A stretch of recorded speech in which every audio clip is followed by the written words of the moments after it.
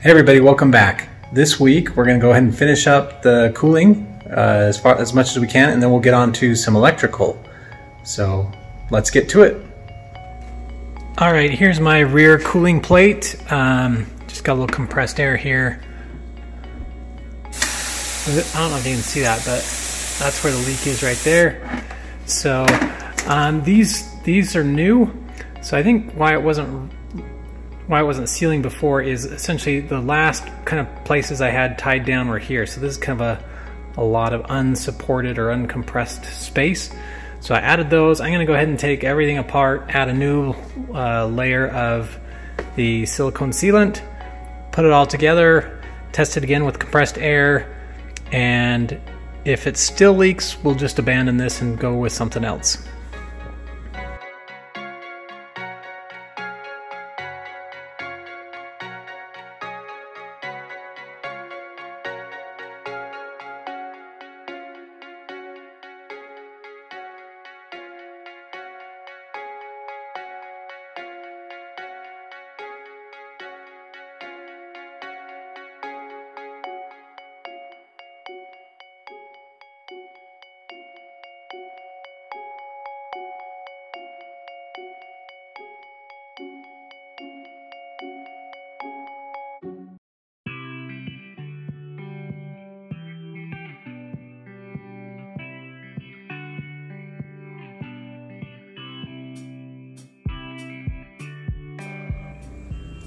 All right, I got this guy put back together.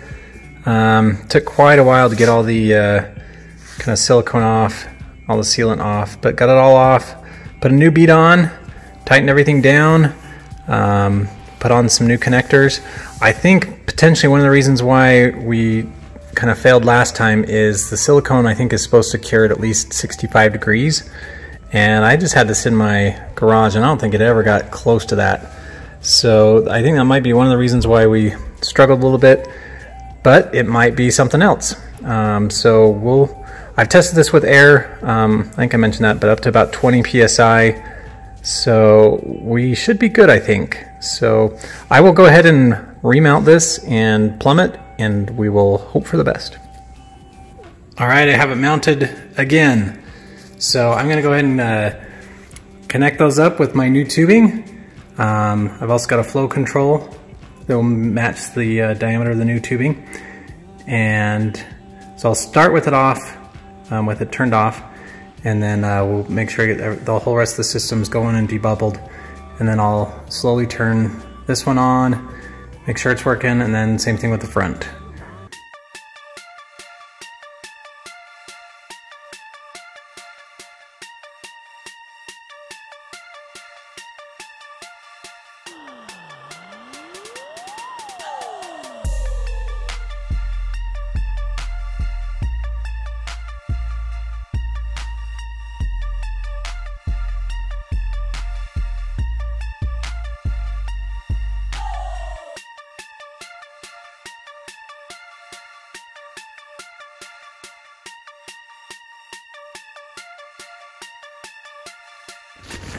All right, I've taken all the cooling plates out, and now I'm going to go back here and essentially, let's see, where is it? So I'm going to put this T just right behind the pump, and then that'll feed the cooling plates up front. I've got essentially some flow restrictor valves that'll work with the large tubing, and so my thought was I need to get all the cooling set so I can get the batteries set.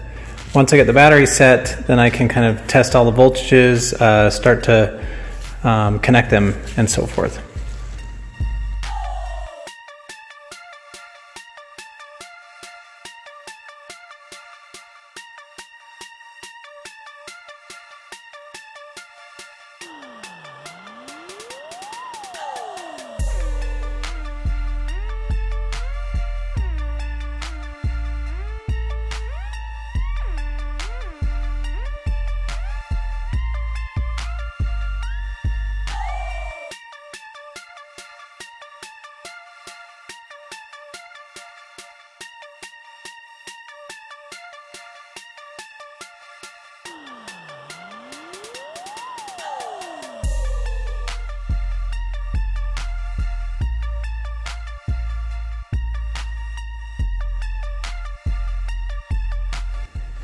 I was able to, I got a new kind of bypass hose because before I had a T there and I wanted to move the T to after the pump. So it's got this going all the way around to here, kind of the surge overflow tank, and it comes into here. So from there it goes out and there's the T.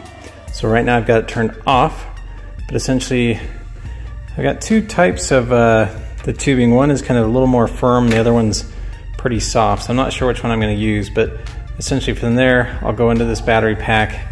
And because I don't know that there's room inside the battery pack now with the size of hose I've got, or the size of tube I got, so I might have to just do all the T's and stuff in the back and then have them come into the battery pack. But yeah, we'll kind of see how it goes. I'll need to, so this was kind of the previous one, I'll need to drill some holes, add some grommets, and yeah, we'll see where we end up. All right, so I got some holes drilled, grommets in there. We'll see if that works. Essentially, this is how it's kind of sit in the car. These ones will go out the back through those grommets. So I'll put tubings on over those. I've got some T's and so forth, but it will all go kind of back behind here. So it'll be a little tricky getting everything set up, but we'll go ahead and put the, I guess let's see, first we'll put the back on, put all the batteries and things kind of in place. We'll slide them out so we've got some room to work. But then I'll put all the tubes and things on through the grommets and get everything cinched down. And again, this one we'll start with it kind of closed or off, and then we will test all the system and open this one up, open the back one up, make sure everything's working. Fingers crossed.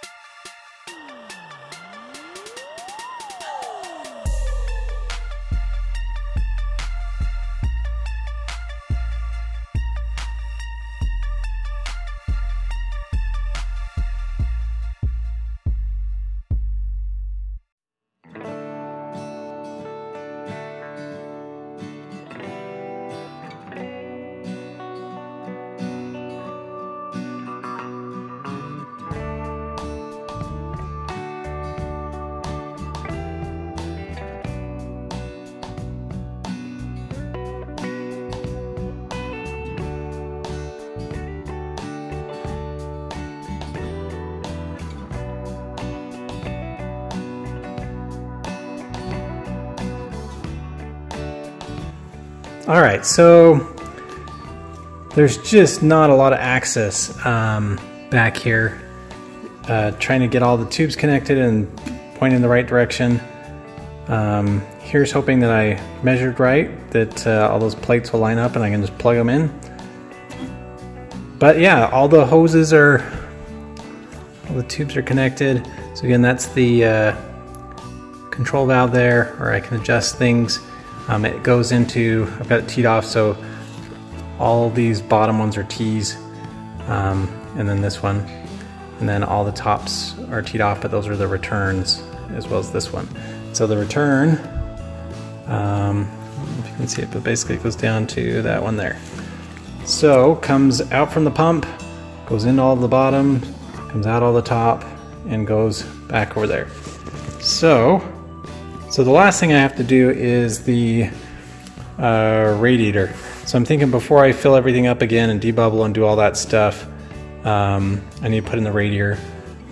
I'm missing a couple brackets in order to mount that. So I think I'll push pause on this for now. I may clean up a little bit of the tubing in the back. I haven't connected anything back there, so I'll do that, and then we'll go on to some electrical.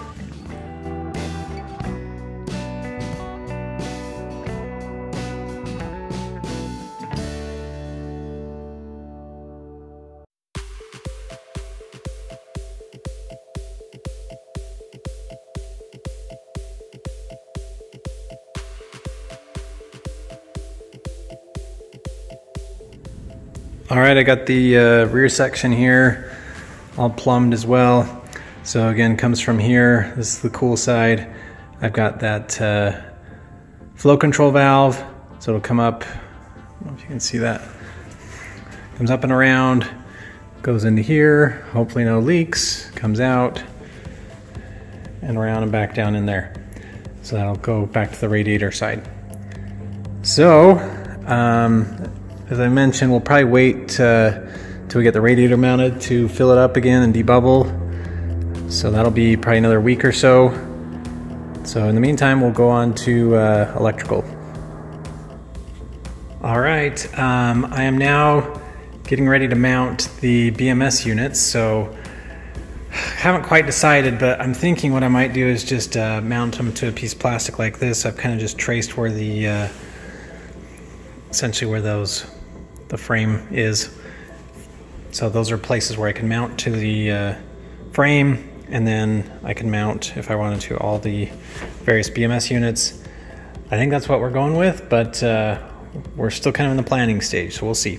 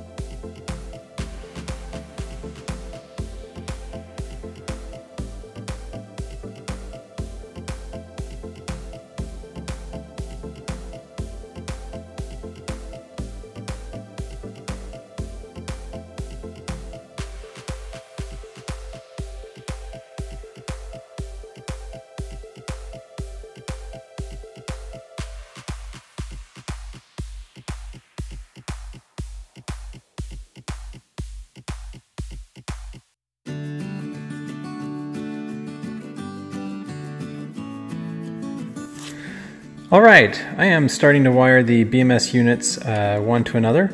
They each, so this is the master, and it's got essentially one output here, so it communicates out to the next one, which has the input, but it also has the next one for the output, and so on and so forth. So they each have these connectors, and essentially just two wires. I'm doing twisted pair, and just going to connect one to the next one. So I'll continue doing that and show you when it's all wired up.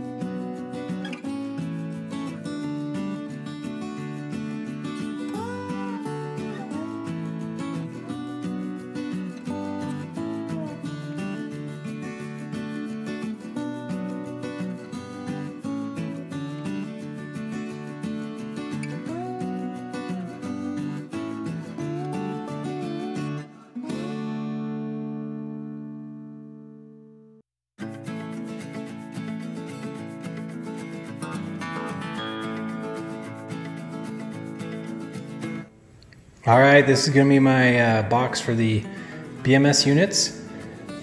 So I've got all these kind of bolted down. I'm now going to go see about putting it in the car. So we'll see how it goes. All right, I got all these wired up and everything. The only thing I kind of forgot or need to make access for is, so these guys are what allow it to communicate with the computer, and so it plugs in back here, and it's not quite enough room to kind of sit there, so I gotta have a hole in the back to plug this in. So I can go ahead and drill that, and then I'll see if I can't get it mounted.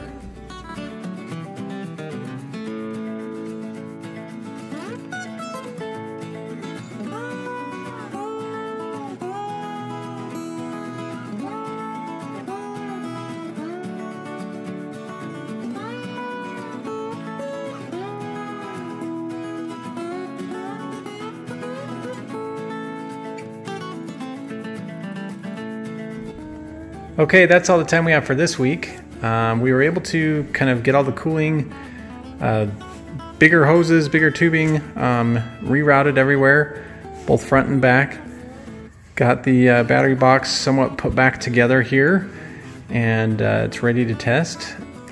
The other thing we did is we got the BMS mounted up there, and we're starting to work on more electrical.